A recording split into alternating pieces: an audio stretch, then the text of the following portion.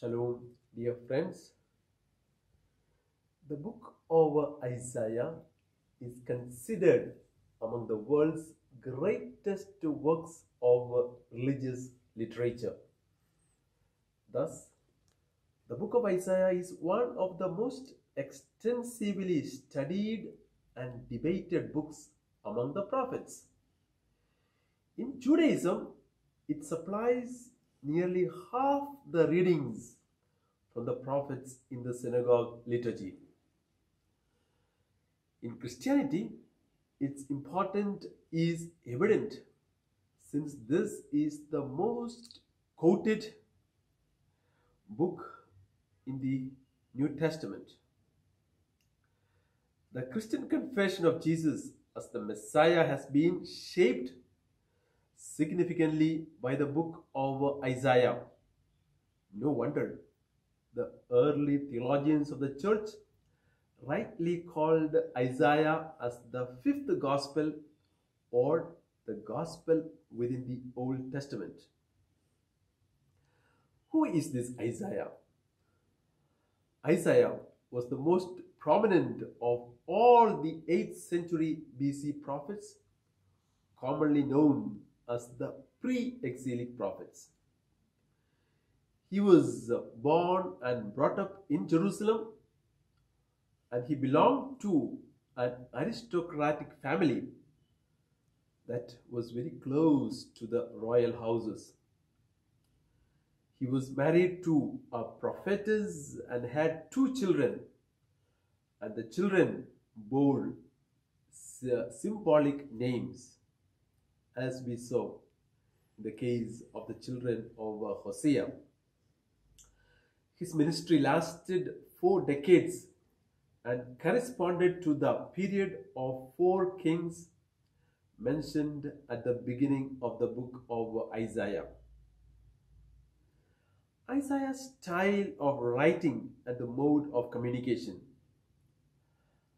Isaiah is considered as the eagle among the prophets, and because of the high quality of his writing, he uses several literary forms: prose, poetry, warnings, prophetic oracles, hymns, prayers, imagery, metaphors, proverbs, parables, riddles, and lamentation. He was very creative in communicating his message, even to the extent of walking around naked in order to give a prophetic message, namely, the people will be carried into exile. Today, the scholars are of unanimous opinion that the entire book of Isaiah is a composite work that reflects 3 different periods of Jerusalem's history. Therefore, they accept multiple authorship for the book. The book is generally divided into 1st Isaiah or Proto-Isaiah, chapters 1 to 39, 2nd Isaiah, chapters 40 to 55, written after the destruction of Jerusalem in 587 by the Babylonians, and the 3rd Isaiah, chapters 56 to 66, written after the return from the exile of Babylon. We shall now concentrate on the first part of this book, which is believed to be coming directly from the prophet Isaiah of Jerusalem. The materials in this section are from Assyrian period. The historical background to the book. Isaiah chapter 1 verse 1 says that he prophesied during the years of Uzziah, Jotham, Ahaz, and Hezekiah, the kings of Judah. And these were troubling times, marked by the constant threat of attack from Assyria. The preaching of Isaiah is based very much on the profound experience of the vision that he received and which is narrated in chapter 6. The contents. Chapter 1 has a general introduction. In fact, this is an introduction to the entire book of Isaiah. Chapters 2 to 12 constitute oracles against Jerusalem and Judah. Chapters 13 to 23, oracles against nations. 28 to 33, oracles against Judah and Jerusalem again. And 34 to 35 called Little Apocalypse. And finally, 36 to 39, an appendix with narratives. We shall now consider some of the special features in the book of Isaiah. Isaiah condemned the social, political, and economic system of the kingdom of Judah because it created two-tiered society made up of the very rich and very poor. The rich acquired and maintained their position in Judahite society by taking advantage of the poor. What was even worse was that the temple and the liturgy were used to assure the oppressors that God would continue to protect Judah despite its manifest failure to maintain a community of justice.